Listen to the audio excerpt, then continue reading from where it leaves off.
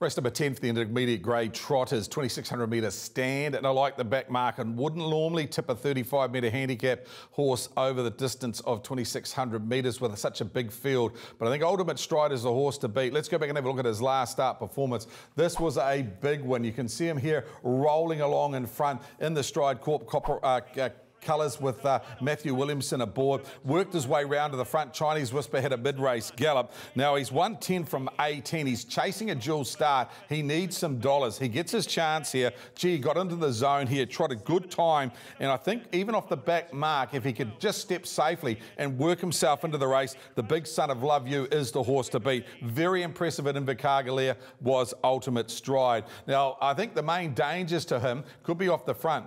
Chief of Staff, now with the Robert Dunn team. I thought it's a chance. It trolled all right the other day. It's off the front and certainly could be dangerous. Runner number 13, Out of My Way, has been in very good form. Hard to leave him out. And Phoebe Onyx off the front for a bit of value. But for us, building towards a dual start, race 10, number 17, Ultimate Stride.